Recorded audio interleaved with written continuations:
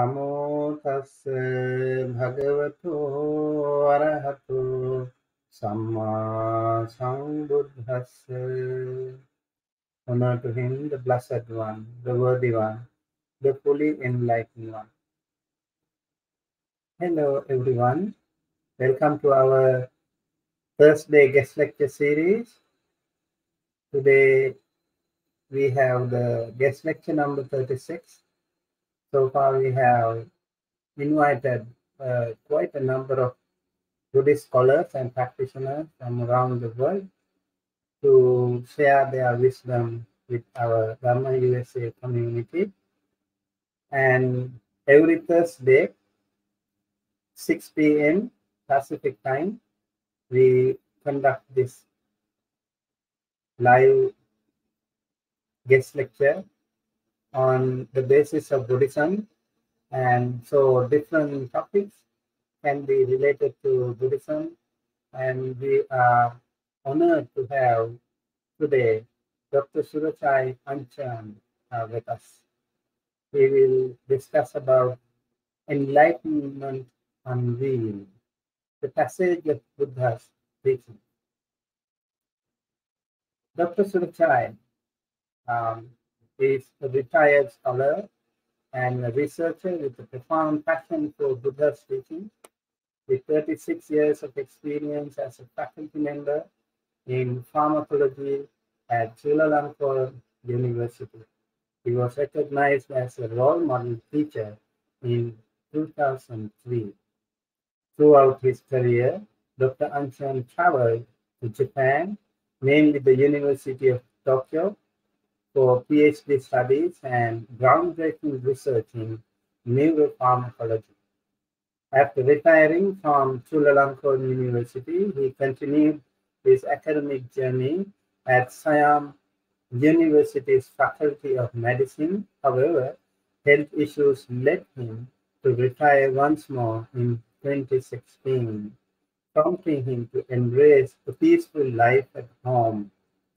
In July 2017, seeking spiritual enlightenment, Dr. Unchern embarked on a transformative journey. He took Bhikkhu ordination at the Buddhist Thai temple in Vaishali, Bihar, Madhya Pradesh, India. During his time as a Bhikkhu, he dedicated himself to teaching Dhamma to Indian Samaneras and Samaneris. Though he eventually returned from monkhood, Dr. Unchern's quest for knowledge and understanding of Theravada Buddhism remained unwavering. Today, he actively delves into the depths of Buddha's teachings, continuously seeking and propagating what he believes to be the authentic Dhamma to fellow Buddhists worldwide. Join us on a captivating journey as we explore the profound wisdom and teachings of Buddha through the eyes of Dr. Surachai Unchern, a scholar turned spiritual guide. Let me warmly welcome Dr. Surachai. Hello, Doctor. Thank you for your introduction. Very nice. Yeah. So, how are you doing today? Oh, fine. I'm a little bit nervous. Okay. It's my time to join this Dhamma session. Yeah, don't worry. Everything will be fine. All right. So, you are based in Bangkok right now? Yes. I'm living in Bangkok. Okay. What do you do these days? Nowadays, I would say I'm stay with slow life in my home. Okay. Study Dhamma and maybe searching for new informations and writing some documents or story. Okay. So you continue to research on Buddhist studies. Yes. What is your thesis title? Pardon? You said you did your PhD in Tokyo University? Yeah. Yeah. So what is the title of your thesis? It's very peculiar. The thesis title is Toxicity of Piperine, an alkaloid from Thai herbal plant pepper. Yeah. And it has neurotoxicity to neuron, but in high concentrations. Oh, nice. So I was very curious, like you were also into pharmacology and you were teaching in Chulalonkorn, one of the prestigious universities in Thailand. Yeah. So, okay. So we would also like to listen to you and listen to your sharing of the Dhamma today on Buddhist studies, especially the Buddha's teaching.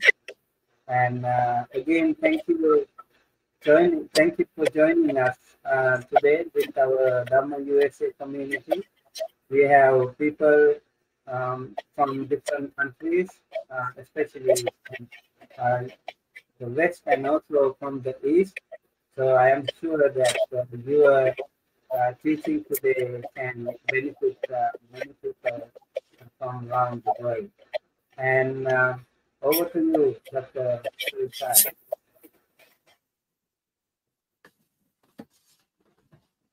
Okay, let me start.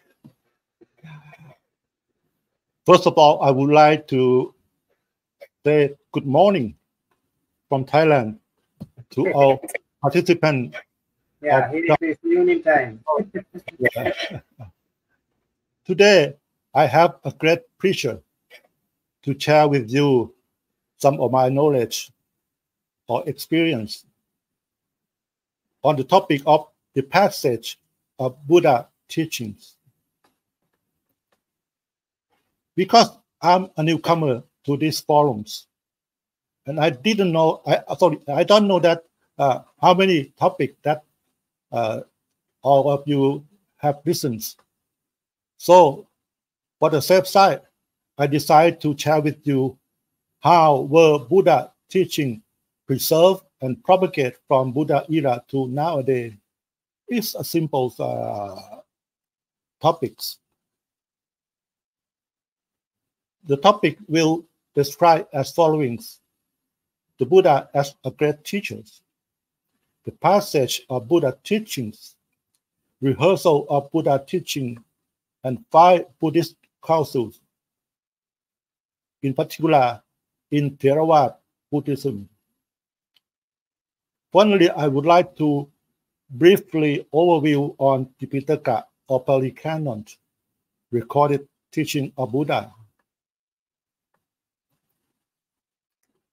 Let's start with the Buddha as a great teacher.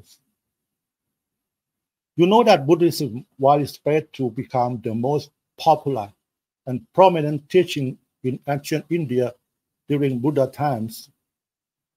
Today, Buddhism remains as one of the most successful religions and is still spreading and gaining popularity. The question is, how did Buddha become so successful in spreading his teaching?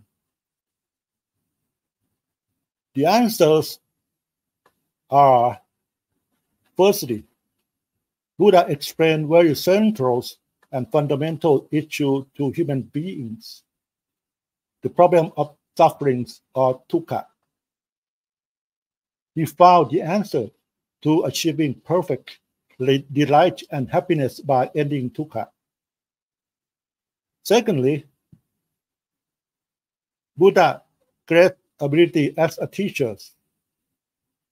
He had incomparable ability to train and tame human beings and unlimited competency to teach both humans and celestial beings.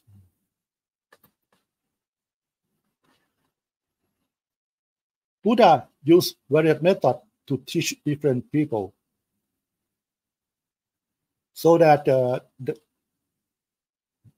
they can easily understand deep doctrine and difficult Dhamma.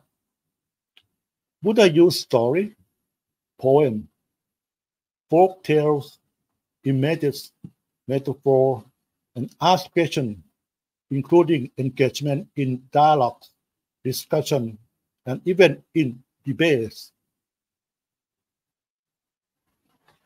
In addition, Buddha used a gradual approach when teaching people.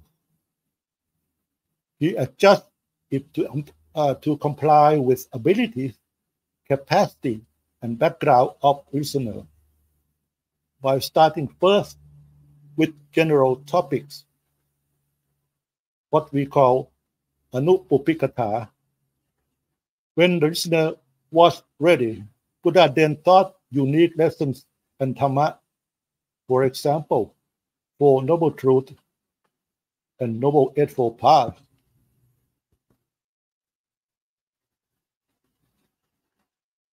More importantly, Buddha was available at any time to approach and never tired of teaching.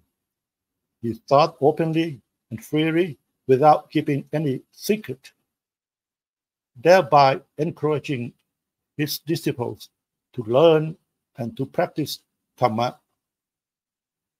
So, in summary, Buddha graced compassion, unique ability, excellent teaching method, skill as a communicator, ability to understand the listener, and dedication as a teacher. All together made Buddha such a great teacher. Then we come to the passage of Buddha's teachings. It is absolute necessity to preserve teaching of Buddha in order to maintain Buddhism for the next generations. Originally, Buddha teaching passed on orally by verbal communication between persons. Because in Buddha era, people were used to remember things by heart or by memorization, because writing was not a common practice at that time. The meetings of Buddhists, including monastic and lay peoples, at special places during rainy seasons, allow passing on recent teachings and reminder of others. And you know that rainy season lasts for many weeks, which permit plenty of time for discussion and learnings.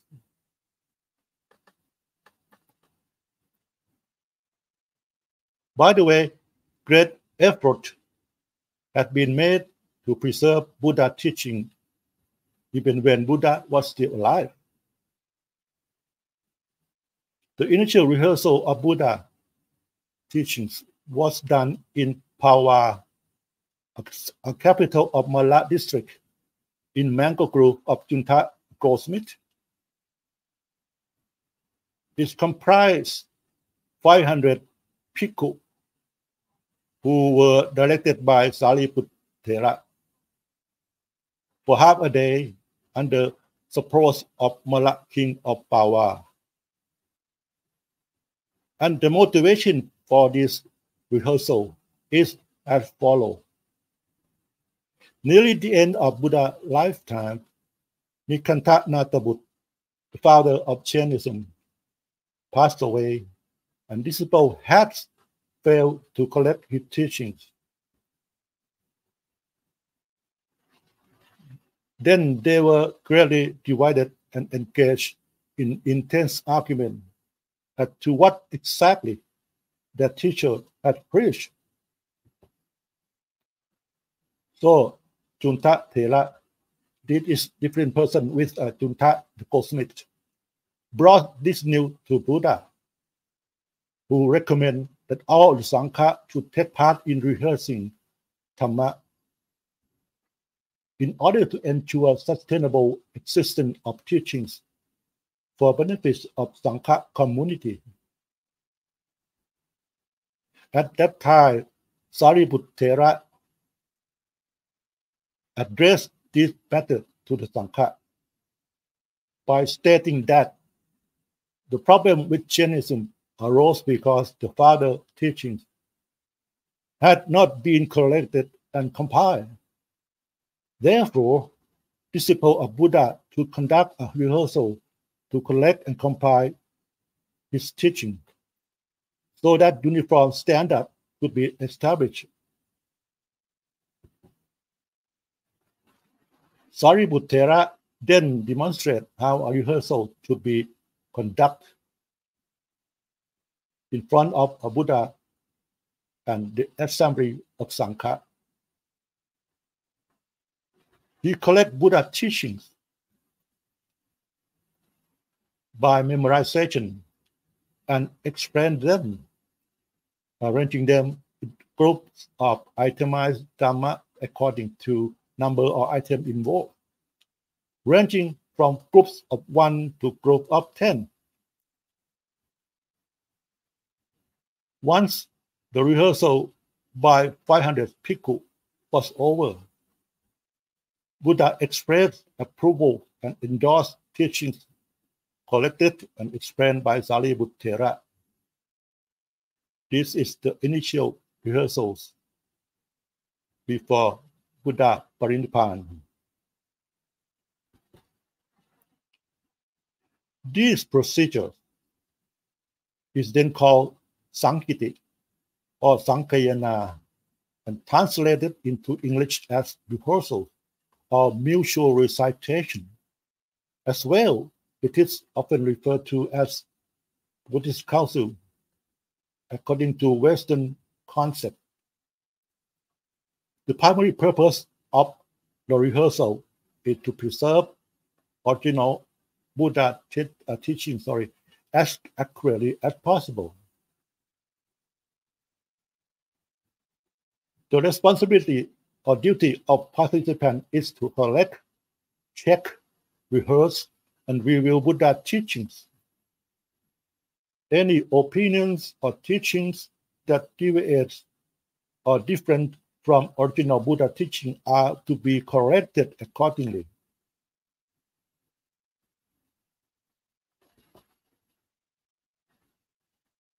Finally, the Sangha chant corrected Buddha teaching in harmony. Therefore, register them to memory and then pass them to others and hand out to future generations. In fact, there are inconsistent number of Buddhist councils worldwide. However, in strict Theravada Buddhism, for example, in Sri Lanka, there are only 5 acceptable Buddhist councils after Buddha times. And they are the first Buddhist councils took place around 543 years BCE before Christian era in India.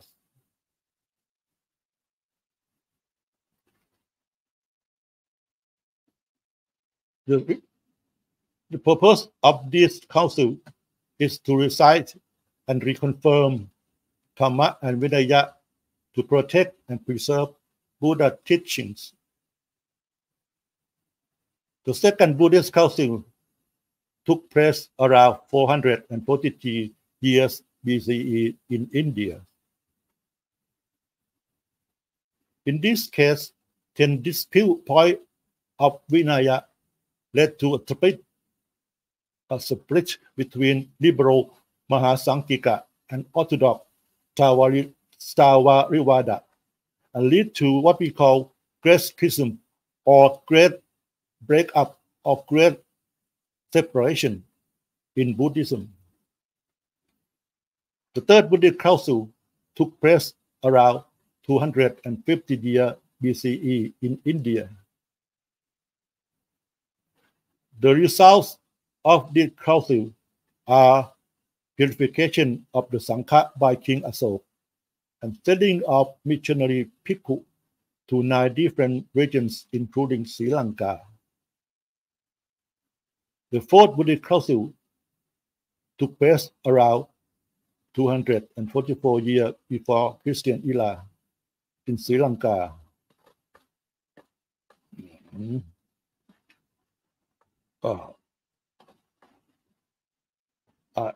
And the fourth one, you cannot see my slide, is took place around,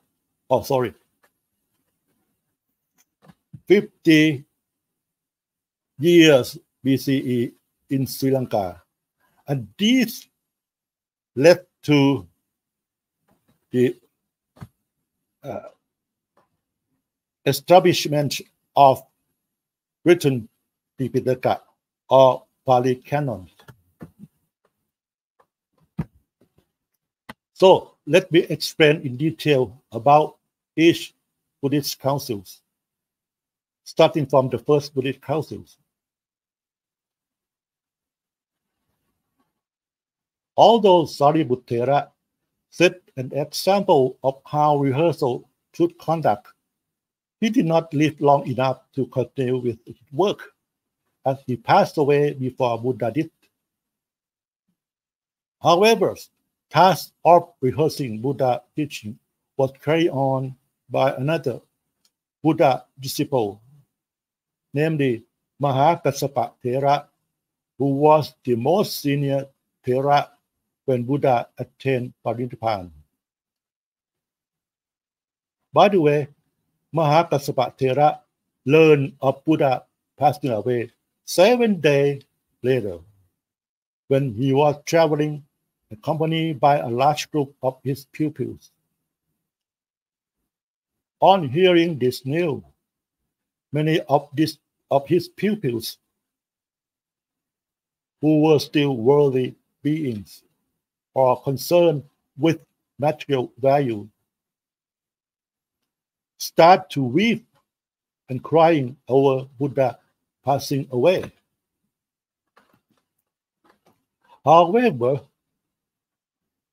a Bhikkhu named Supatta, who had been ordained in his old age, said to them, "Why bother to weep at all? It is night that Buddha has attained his Parinirvana. When he was alive, he was always being very strict with us, forbidding us to do this, telling us to do that. We had difficulty being on our behaviors. Now that he has passed away, we may do just as we like. We will do whatever we like, and we not do whatever we don't like." On hearing this, Mahakassapa Thera thought that even shortly after Buddha Parinirvana, there were people who attempt to deviate from doctrine and discipline. Therefore, it was advisable to rehearse Buddha teachings. By the way, Mahakassapa Thera had to travel to Kusinara and preside over the cremation of Buddha under auspices of Malak King. When the cremation was over, Mahakassapa Thera continued his plan by inviting junior arahants for the rehearsal. All of these arahants had all met Buddha in person, listening to his teachings, and had regularly held discussion and cross-checking one another, thereby knowing what constitutes genuine Buddha teachings. The rehearsal took 3 months to prepare before taking place at Sattapanakuha cave on Mount Vepara outside Rajkot under auspices of King Ajatasattu. This process took 7 months to complete. In these councils, Mahakassapa Thera presided over the assembly of 500 senior arahants and also act as questioner about teaching, which divide into two major domains: doctrines or Dhamma and discipline or Vinaya. Dhamma is teachings on the truth of all things, along with way of practice advised by Buddha. And Vinaya is collection of rules laid down by Buddha that regulate the conduct or behavior of bhikkhu and bhikkhuni. It is notable that Abhidhamma and Unchern commentaries, what we call Atthakatha, were also included in Dhamma as well.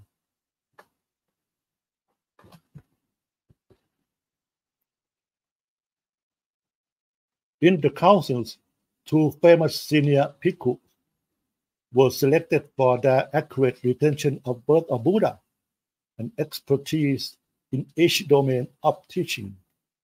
And they are Anantera. I will use Thai pronunciation. Buddha personal attendant who had always listened to Buddha teaching.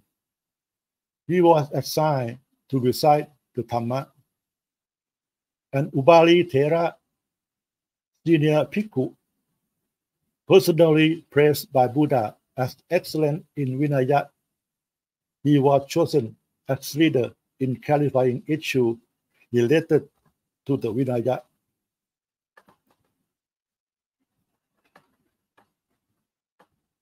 In the process, two Thera recite Buddha teaching to the assembly. Then Mahakassapa Thera systematically questioned on teaching in sequence and in classified groups.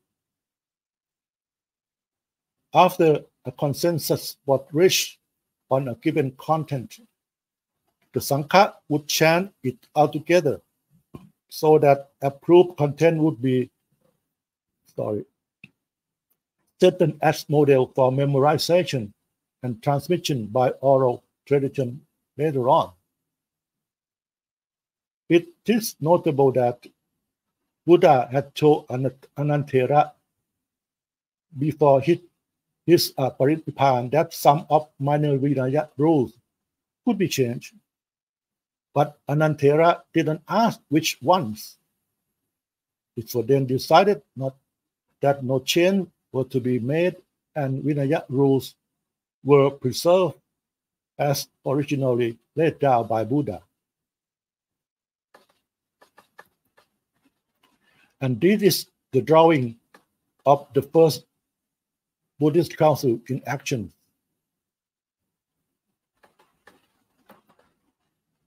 Then come the second Buddhist council, which is maybe the biggest and complicated councils in Buddhism. The second Buddhist council was held 100 years after Buddha parinippan in order to settle Vinaya rules. Vaishali was chosen, and it was the place where 10 Vinaya rules were relaxed by a large group of wealthy Vachayan bhikkhus. In this case, Vachi was an independent and powerful confederation ruled by a group of rulers. It comprised of 8 tribes centered around Vaishali. The leading tribe was Lichui. So, Vachayan bhikkhu are powerful and rich. The council was held at Wadikaram, presided over by Revata Thera, supported by King Karasok, and 700 Arahant attend did last for 8 months. In fact, King Karasok was very fond of Vajrayana Bhikkhu. However, he was then convinced to support the council. Causes of these councils are Yasa Thera discovered that Vajrayana Bhikkhu had collected gold and silver from late disciples. He strongly objects to this practice. Later, Vajrayana Bhikkhu offered a portion of Yasa Thera, but he refused to accept it. Yasa Thera blamed their disciple for giving gold and silver to Vajrayana Bhikkhu. Then Vajrayana Bhikkhu imposed the act of reconciliation, or asking pardon from layman or layperson to Yasa Thera, as they want to convince that giving gold and silver was proper. This is the first imposition. Yasa Thera went into town and told their people, their disciples, I acknowledge that religious laymen have good intention, but this behavior is atama and avinaya. He cited these causes by Buddha, which describe that bhikkhu were forbidden to gold and silver. Once again, Vajrayana Bhikkhu decided to impose the act of suspension or interruption of duty on Yasa Thera. To silence his objection and to show that it was proper to accept gold and silver from their disciples. However, all these two impositions were not successful.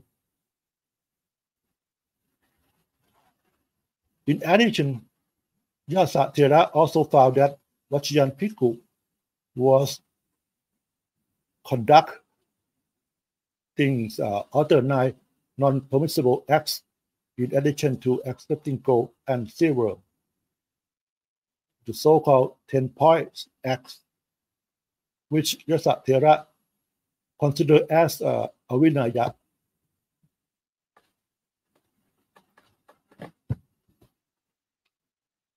However, at that time, Vajrayana Bhikkhu were abundant and powerful and had a lack of central control. Therefore, a large number of respected bhikkhu is needed to settle down that 10 points act were avinaya. In this connection, Yasa Thera had to gather sufficient bhikkhu who agree with him. So he decided to seek help from bhikkhu of the West who were more conservative in their practice. He visited Samputta Thera who agreed with him. Then he decided to consult Revata Thera, who was excellent in Dhamma and Vinaya. Revata Thera also agreed that they should question Vajrayana Bhikkhu about 10-point act.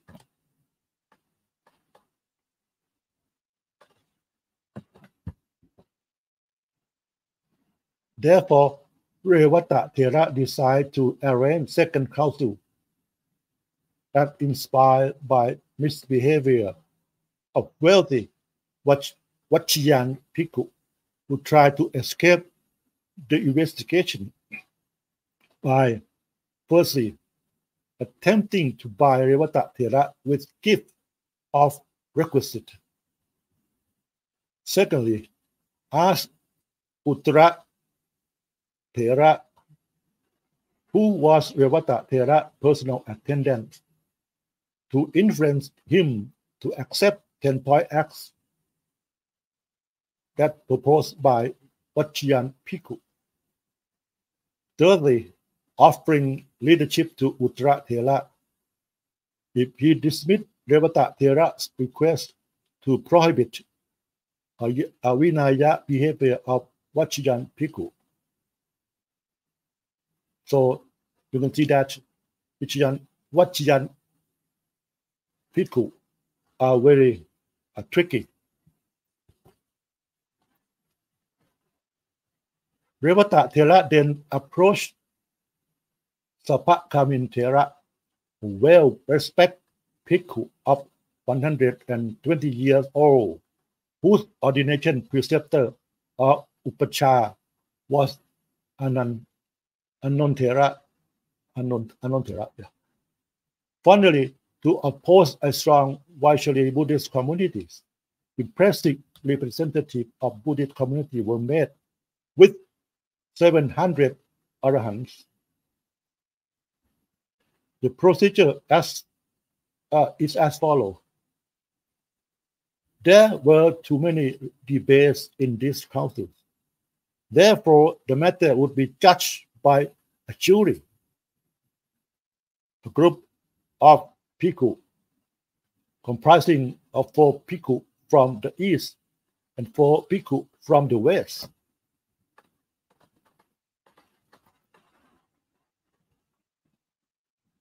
Revata Thera would question Sapakamin Thera in front of the Sangha on each of 10 points acts. Sapakamin Thera would refer to a place where the act was first committed and punishment which would be conferred for the offense. The results are the council was able to convince by reference to Vinaya rules that 10 points act performed by Vachiyan Bhikkhu were contrary to discipline. And finally, the Sangha rehearsed all Vinaya rules and they were approved. The consequences of this council are complicated. Bhikkhu who believed in original Buddha teachings were considered Stavariwada, endorsing Theravada Buddhist point of view, or doctrine of the elders. However, Vachiyan Bhikkhu were not satisfied with second council, so they separate into another group, so-called Mahasanghika, or Great Assembly, and held their own council. They were able to invite 10,000 Bhikkhu to gather at Pataliputta. It is assumed that Mahasanghika is the originator or the initiators of Mahayana Buddhism, but it is still waiting for conclusive evidence. So there become a great breakup of the Sangha 100 years after Buddha Parinibbana. And this become known as Great Schism, or Great Breakup, or Great Separation. After Second Buddhist Council, there were 18 Buddhist schools exist up to King Asok period.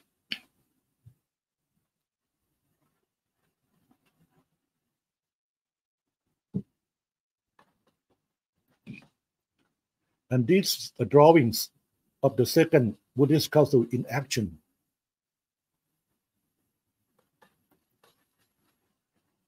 Then come the Third Buddhist Council, which took place about 236 years after Buddha passing away. It was held at Asokaram in Pataliputta and presided over by Mokkalibuddhisa Thera. It was under royal patronage of King Asok, and this occurred at the 17th years of King Asok enthronement when he was 72 years old. 1 year younger than me.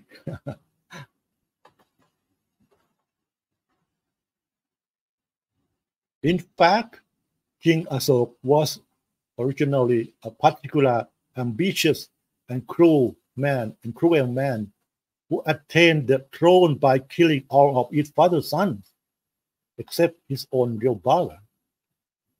Then he went on to conquer neighboring states, causing uncountable death and destruction. However, King Asok eventually converted to Buddhism. He then ruled according to Buddhist principle of non-violence and compassion, and his empire flourished greatly.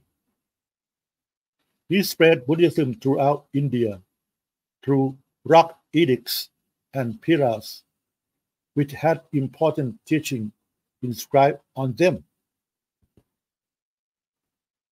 King Asok used his vast wealth to build countless stupa, temples, and vihara throughout India and provide generous support to the Sangha.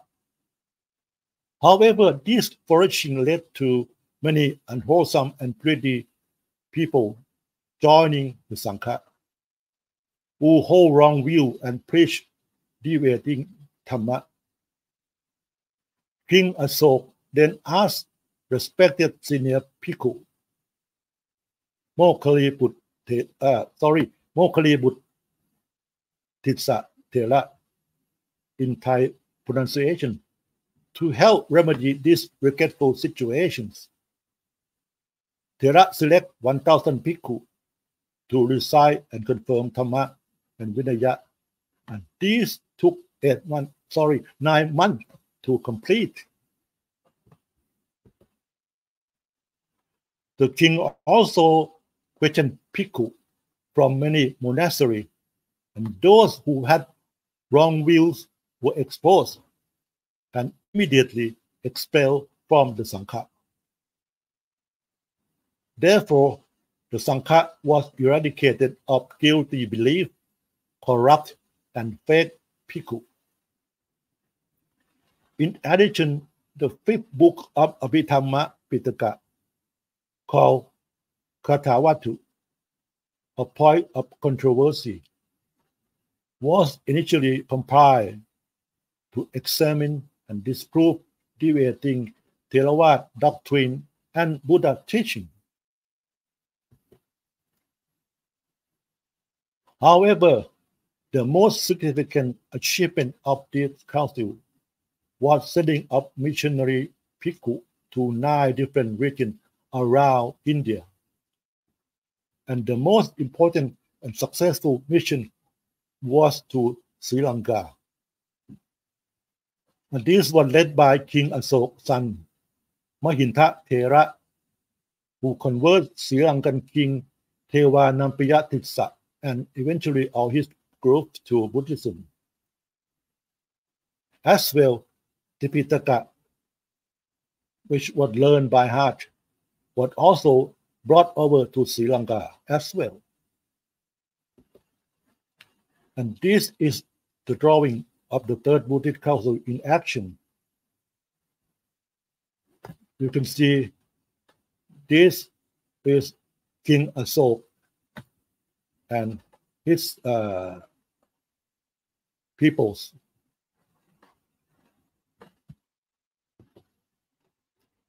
Then come the 4th Buddhist Council with its a small councils. Upon missionary Bhikkhu arrival in Sri Lanka, after listening to Mahinta Thera teaching, King Thevanampiyathissa became a lay disciple and established a Buddhist monastery called Mahavihan in Anuradhapura. The Fourth Buddhist Council was held around 244 years BCE in Mahavihan, Thuparam. It was presided over by Mahinta Thera under the patronage of King Teva Nampiya Tissa. The primary purpose is to preserve original Buddha teachings as accurately as possible in order to maintain Buddhism in Sri Lanka. Later on, around 240 years BCE, a branch of Bodhi tree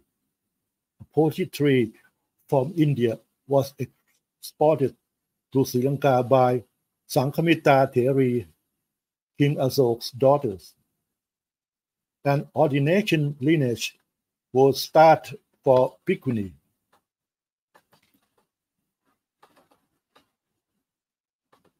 Here comes the Fifth Buddhist Council.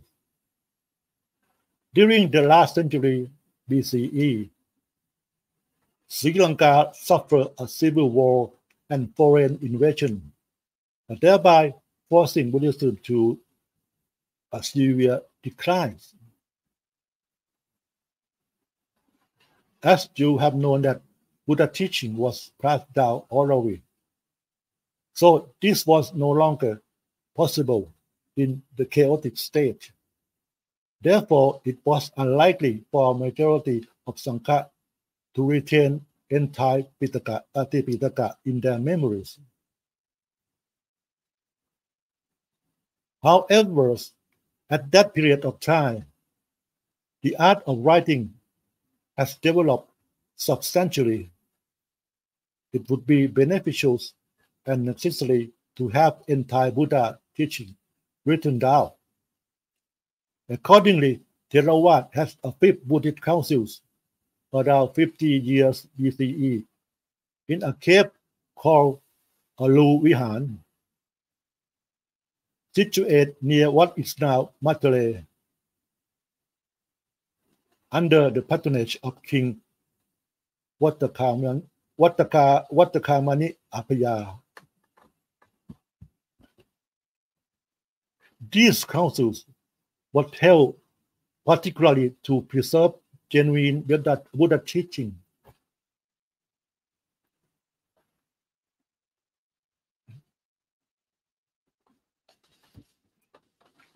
Permanently, by transcribing entire Tipitaka into writings.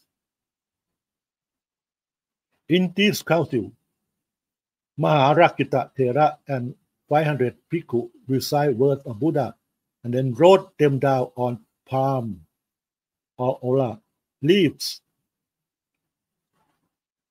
After these councils, palm leaf Tipitaka appears and was taken to other countries such as Myanmar, Thailand, Cambodia, and Laos.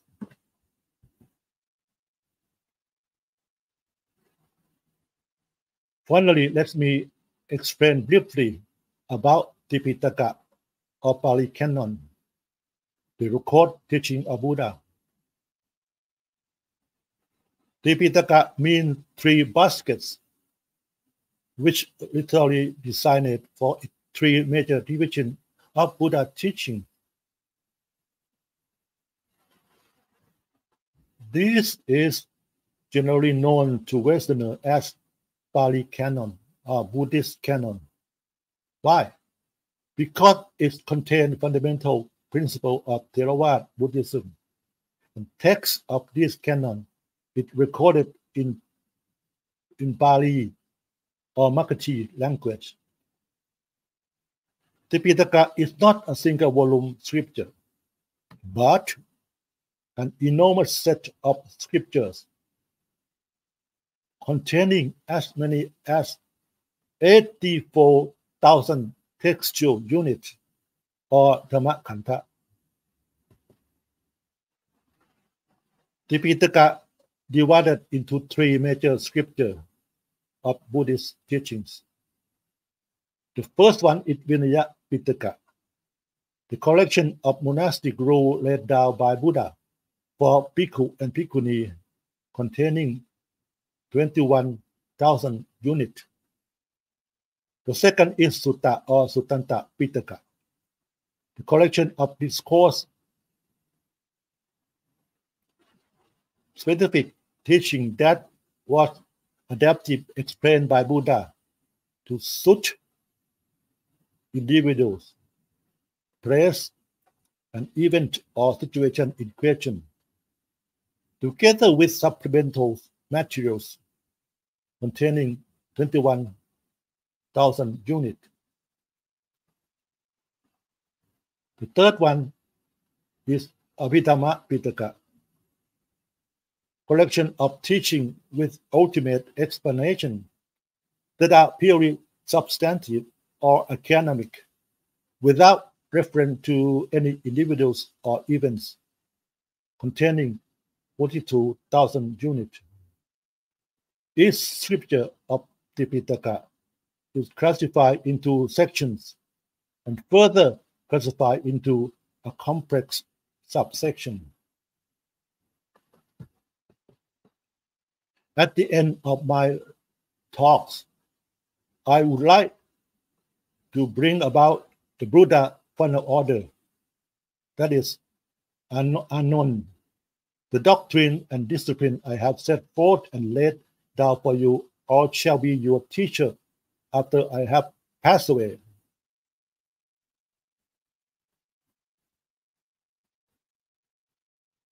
And I would like to give you the take-home message as follows.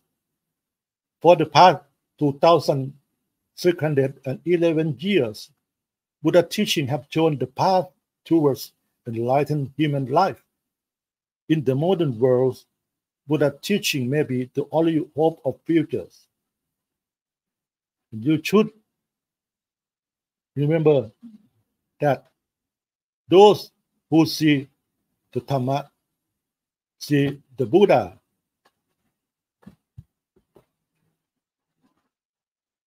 So, thank you for your attention. Sadhu, sadhu, sadhu, anumodami.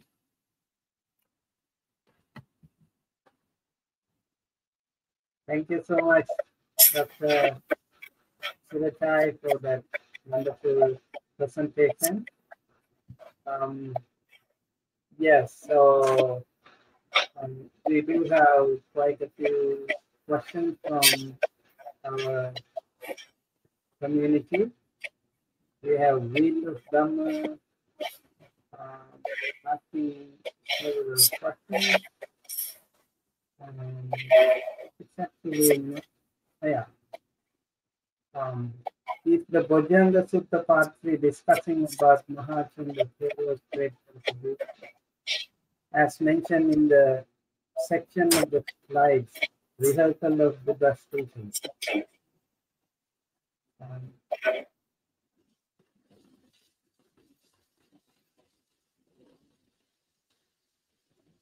So Venerable Mahan Kassapa was the one writing first Buddhist council.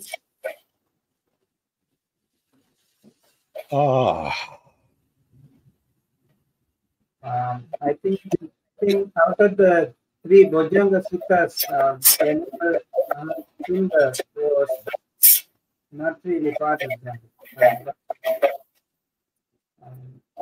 Not sure if he was also a part of the first Buddhist council. Probably yes. Oh, this is a question or a comment. I'm not sure that. Yeah, I think Ulani, you can reword the question, rephrase, or you can answer later. And you have another question here, but you are indeed very knowledgeable about the Thai councils, which are mentioned. I too have learned that through Dhamma school, but I have no, they are quite in yeah, I think. As I have told you, in fact, there are different number of Buddhist councils worldwide. In other countries or Nikaya, they may have more than 5 Buddhist councils, including one in Myanmar and ones in India. So I would like to focus on this council which was approved by the Sri Lankan Buddhist, which is a Theravada. But if you want to know more about the whole Buddhist council, you can search the internet or any kind of information source to learn about more Buddhist councils. I'm not sure that what is the total number of Buddhist council? Yeah, I think the first Buddhist council is called Panchasatika, because there were 500 Arahant monks involved after three months of the Buddha's Parinibbana. And then we had the second Buddhist council called Sattasatika. There were 700 monks, as Dr. Surachai mentioned in his presentation. And there was an issue with the Vajji issue of 10 factors. And then the third Buddhist council during the King Ashoka period, they are the most important. Probably maybe after that only even the Abhidharma Pitaka was normally complete in today's context. And then we have the fourth Buddhist council, as Dr. Unchern mentioned, that happened in Sri Lanka. So first century, I think it is first century. So that time the whole Tripitaka was written in all the leaves and in Matale Aloka Vihara. And I think simultaneously there was another council in Kashmir. Right? Yeah. That considered the fourth councils in Kashmir. So some scholars have actually even they call that is the fourth council, and so King Kanishka was the one who patronized that. There were mostly the Mahayana schools. That's right. Involved, yes. And so fifth council, and then I think after that it is the Chatta Sangayana, right, in Myanmar. Mandalay, there were 2,500 monks involved in 1956. So, in commemoration of 2,500 years of Buddhism, the sixth chapter was summoned, and many monks who participated. Maybe some of the great monks who participated in that event probably still might be living, some in some countries.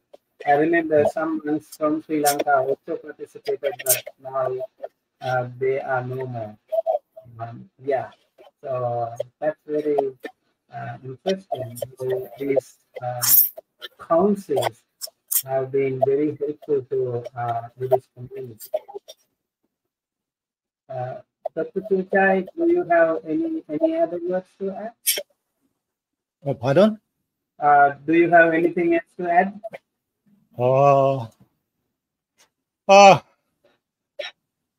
I have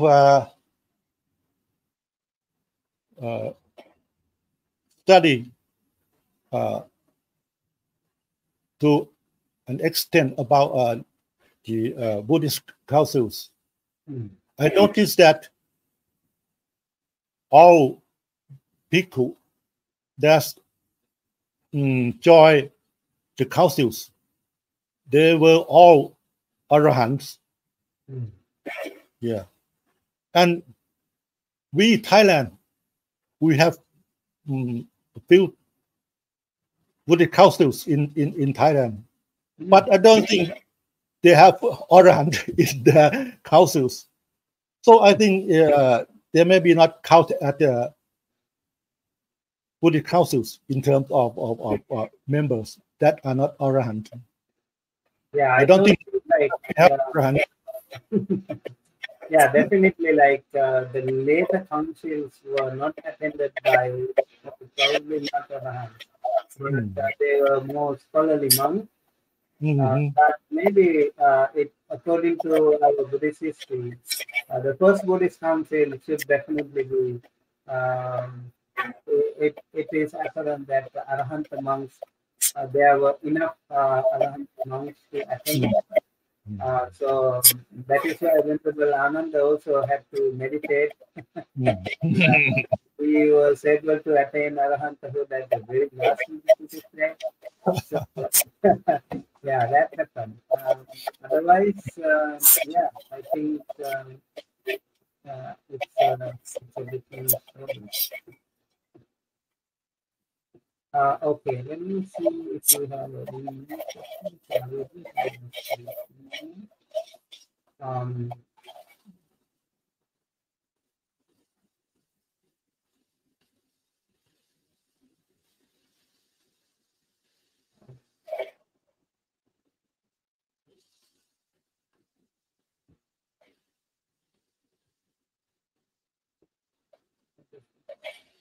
Okay, I think maybe you can elaborate. I don't understand the reason behind why the Vajjian bhikkhus imposed various during purpose of the second Buddhist council. Would you like to elaborate on this?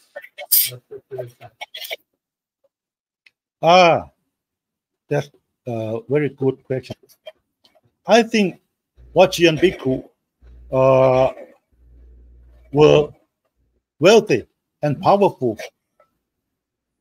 So they used everything to prohibit Yasatthera from reject the 10-point act.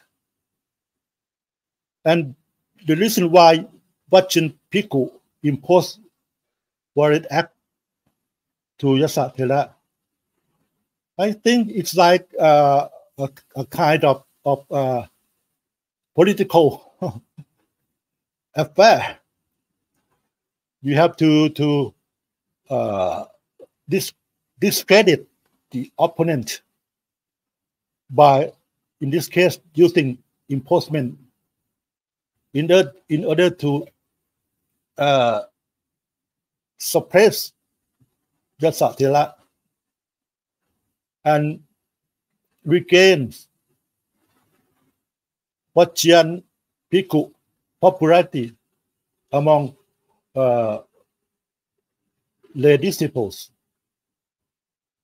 This is just what I have seen in today in Thailand. Sorry to say that. I think it is always the same.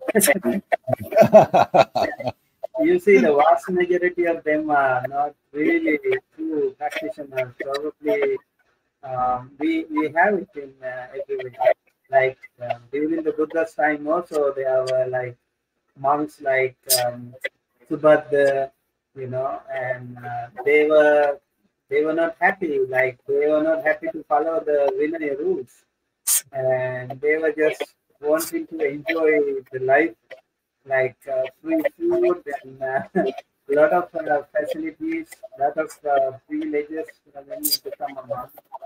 And so after the Buddha's period, passing away actually, this number of monks have grown really, really fast. And you can see like 10,000 monks were there, like behind the Vajis, right? And there were only 700 for the second Buddhist council. And probably still, most number of monks were not really following the video. And so it went on growing. I think it has grown all the more faster in number. Like even today in many different traditional Buddhist countries, we can see a lot of issues with the Vinaya. So that happens. Yeah. There it is in Thailand or Sri Lanka, in Myanmar. But those monks are also didn't have any authority. But in Thailand you have Sangharaja, right? So one Sangharaja, I think that helps a lot for the Sangha community in Thailand.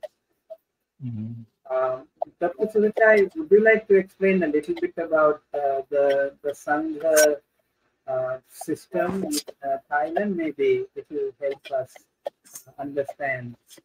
Because I think in my estimate there are around 400,000 Thai Buddhist monks.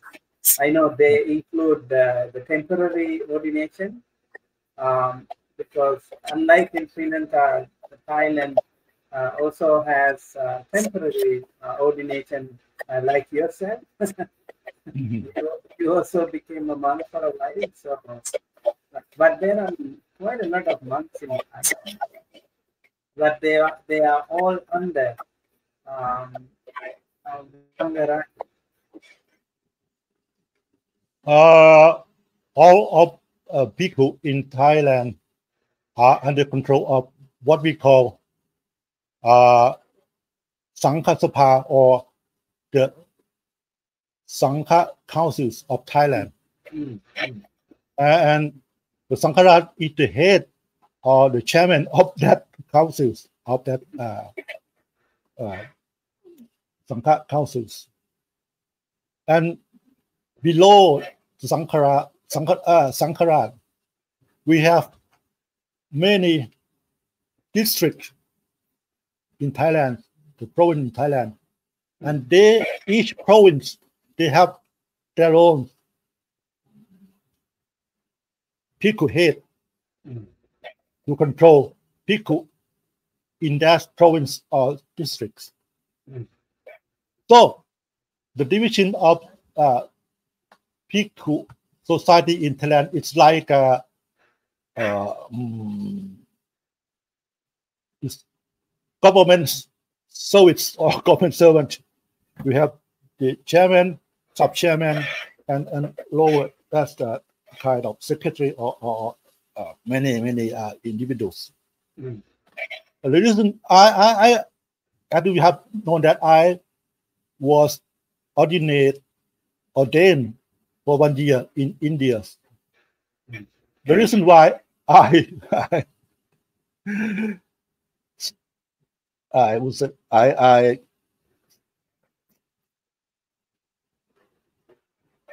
stopped my monkhood, because I think I can do much more for Buddhism as a lay person, much more than a bhikkhu, because we have many Vinaya rules that control us, 227 rules control us.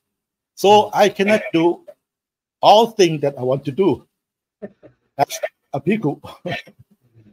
I cannot use telephone, I cannot use internet, I cannot see video. So I decided to leave the monkhood and spend my life as the lay person, studying Dhamma and do many things to help improve Buddhism in Thailand and in other countries. I think you may disagree with my opinion, but that's the different individuals.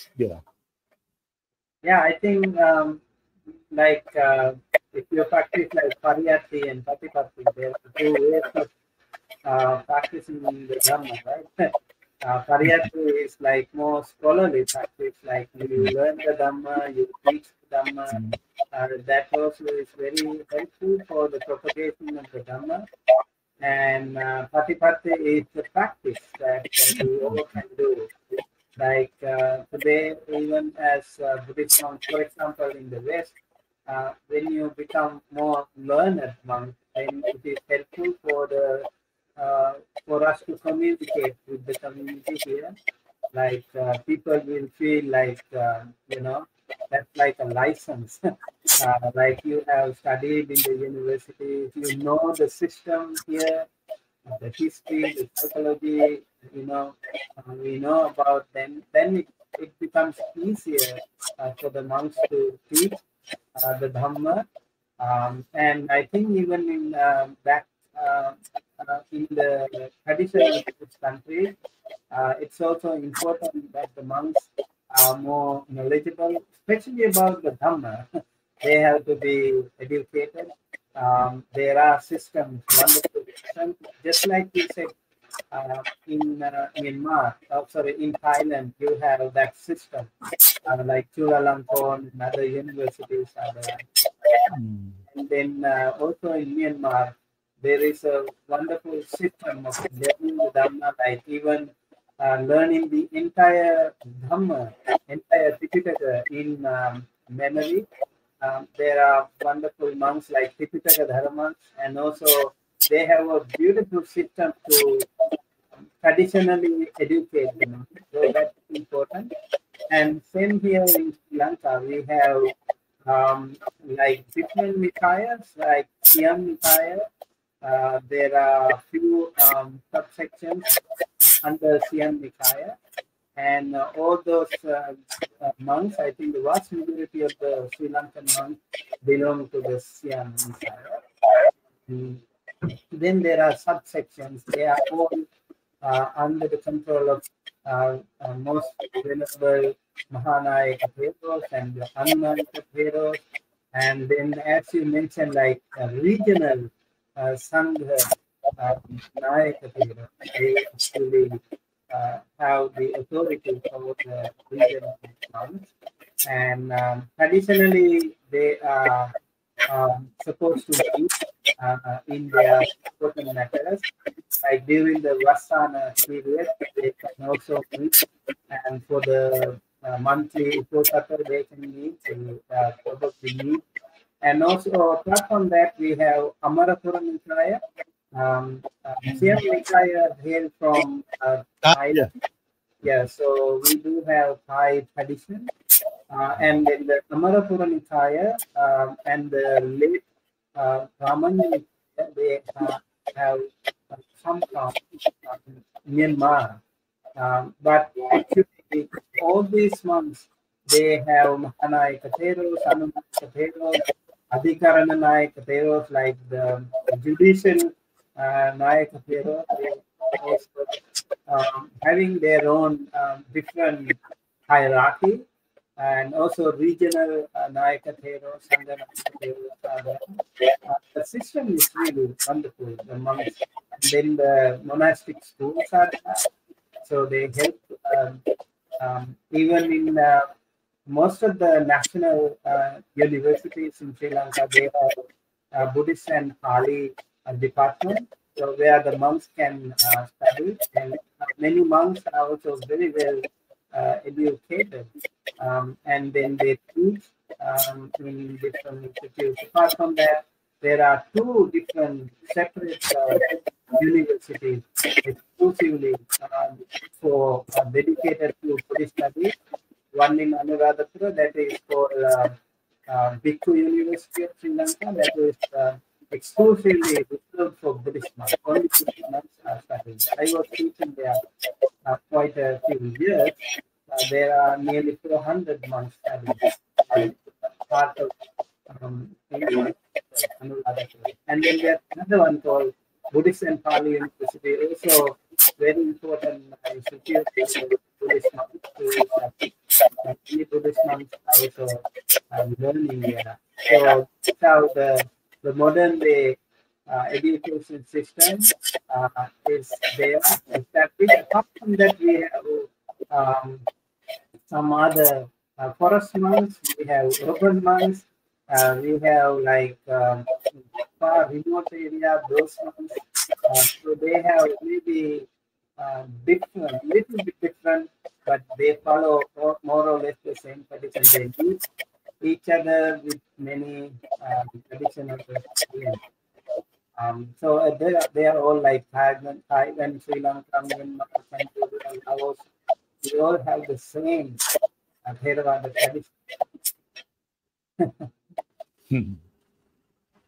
Okay. All right. So I hope it was helpful to our audience. Okay. This one.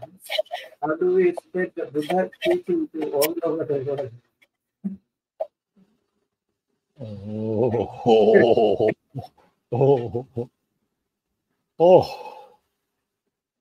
This is very difficult to answer. I think the way Buddhists spread the teaching Buddha teaching is a kind of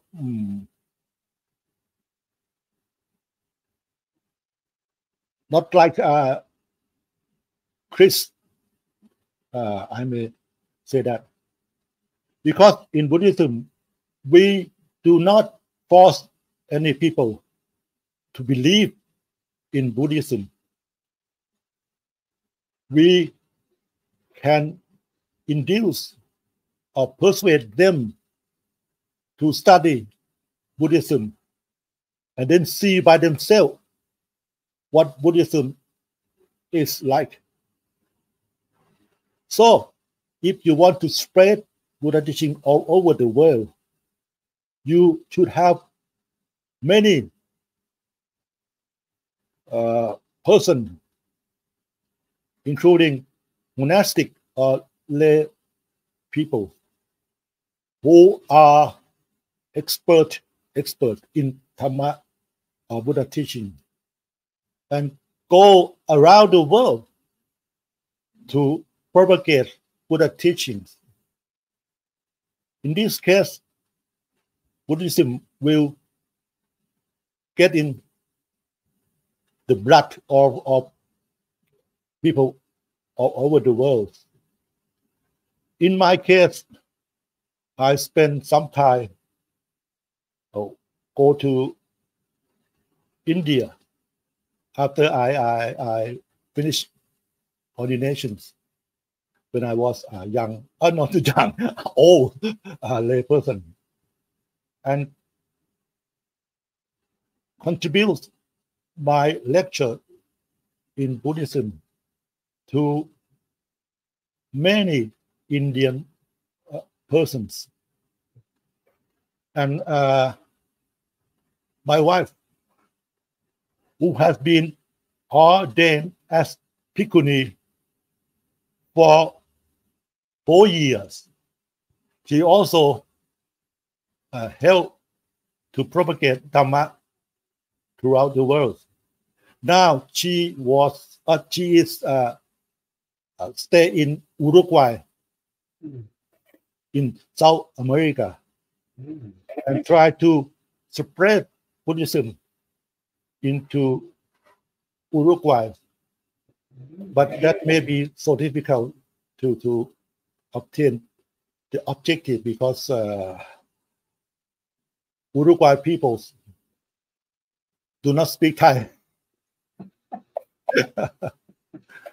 It's very difficult to communicate with them, especially in terms of Dhamma. So, I think we need many more peoples who are experts in Buddhism Yeah, I think it is very important question. Like, we need to learn the Dhamma and we need to learn different languages. That can really help. Right? Especially languages like most popular languages, Spanish language, English, and then Chinese, and all these languages are spoken by us, a number of people. So if you are interested in teaching Dhamma, first of all, you need to learn the Dhamma, you need to practice the Dhamma, and then you can actually help in different ways. Like propagating the Dhamma in your own community, in your own country, and you can do it a writer. You can also like teach like the way Dr. Surachai does in the universities, in the Dhamma schools, in the schools, and also public forums like this. You know, you can. We also welcome any scholars and practitioners. If you are interested in teaching the Dhamma online, we are very happy to welcome you, and so we can spread the Dhamma. I remember, like we were also a part of the Thai um, Thai peace walks. There were some Thai monks who were traveling, who were walking actually, and I also participated in several walks with them. One time we joined a walk from New York to Washington D.C. for 11 days, and another time we joined a walk in Florida. We walked 163 miles, and then in Italy also we walked like together as months, and we went for arms round. I think that way also we can spread the Dhamma. A lot of monks are involved in, they are teaching, they are walking, they are also preaching in different ways. Yeah, lot of people can do that. That like Dr. Surachai said, maybe there are some restrictions as a monk for you to maybe give more. Maybe if you feel comfortable, you can still do that as a layperson, like we do. And we greatly appreciate your effort. And most importantly, I think today it is so important that we spread this noble message of peace and harmony. Like the world is, we can see a lot of people are frustrated, they have depression, they have stress. Maybe the Buddhist monks and Buddhist community can help them in so many different ways, like Dana Sila Bhakana and like loving kindness, you know. So we can help in so many different ways. I think she has another question. Maybe you can also respond to this question. How do we practice Buddha's teachings in daily life? Oh, yes, we can. Starting from simple Buddha teaching. For example, the Panchasila, the Atha Sila, the five Panchasila, Yeah. Panchasila and 8 Sila. No, I can't remember. Yeah. And we also have to follow what we call Kusala Kamma Patha, the way to behave as the good man. And I think in our daily life, we cannot practice the Noble Eightfold Path, right? Because these are designed for Arya Pukala or person who attain state of Ariya Pukala. But we can use Noble Eightfold Path as a model or as an example for us to maybe imitate some point of Noble Eightfold Path. And that should help your life become better and better day by day. Don't expect Parinibbana. You can't do that. But expect a daily life which is happy, which is peaceful, which is devoid of Lopa, Tosa, and Moha. I think as the lay person, it is possible to share some Buddha teachings in our daily life. As simple as I said, the Pancha Sila and other kind of Sila. And I think I recommend all young people to behave like this in your daily life. Then you will become a good person, a better adult, and live happily until you are older, like me. Thank you, Dr. Surachai, for that response. And Wheel of Wisdom is having a comment again. I was not aware of the fifth council, but I do remember I went to go visit Aluvihara in Matale, Sri Lanka, and saw the glass cabinets with the original scriptures of canon. However, I do recommend the examples of the sloth, especially if they are not used to the speech. During the Buddha time, I think so. She just mentioned like she has visited Aloka Vihara. That is where the fifth Buddhist council took place. Right. I think the question here, during the Buddha's time, he spoke Sanskrit. His teachings were orally taught in Pali. It brings it that initially spoke Pali in his childhood. It makes sense.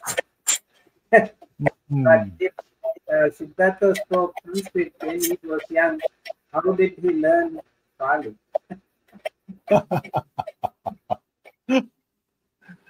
Oh, this is a good question, but I'm sorry, I'm not qualified to answer this one. I think Buddha was a very clever man. No matter he speak as in his childhood, he can speak Pali or Makati. When he got enlightenment and can teach other people to Pali language. And Buddha prohibit all Sangha to teach people in Sanskrit.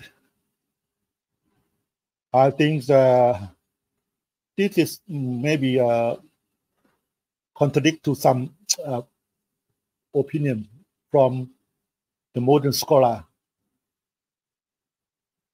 Yeah, I think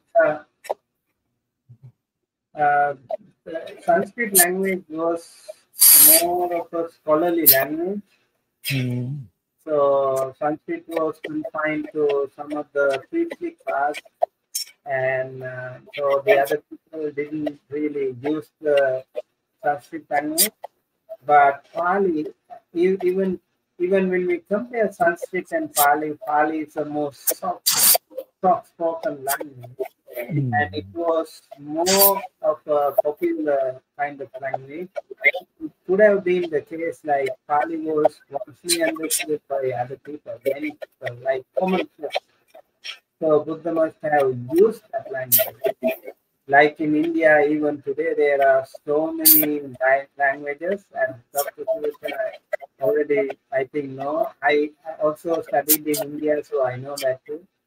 Many languages are there in many parts of the country. So, but then they also know how to communicate in other popular languages.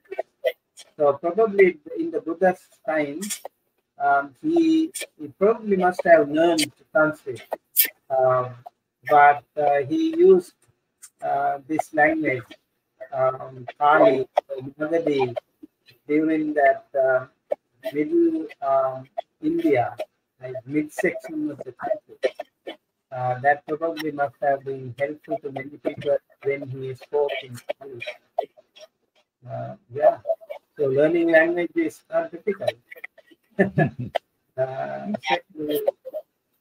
like we also have learned many languages. So he must have learned some other languages apart from maybe like Sanskrit and the other things. So probably Pali was a best option in order to reach out to many, communicate with other people, because Buddha had to travel from far away places to teach the Dhamma.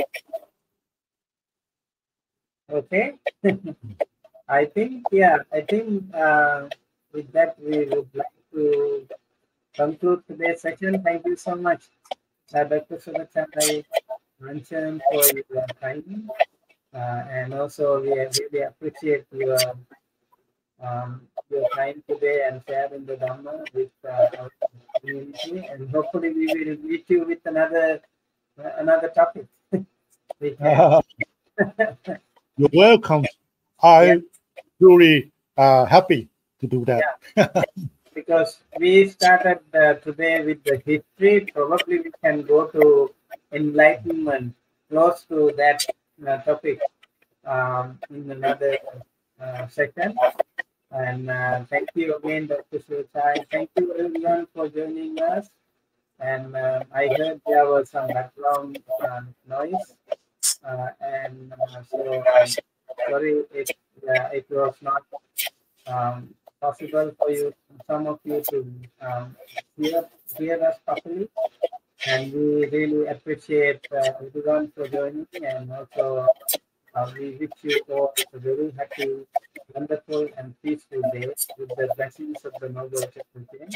And looking forward to seeing you with another session on Thursday, and tune us on Thursday at 6 p.m. Thank you, and wish you a wonderful day. Thank you. Sadhu, sadhu, sadhu, anumodhami. Yeah, I'm very happy today. Very happy and too. all participants in this session. Yes. Hope to see you again. See you again. Thank you, Doctor.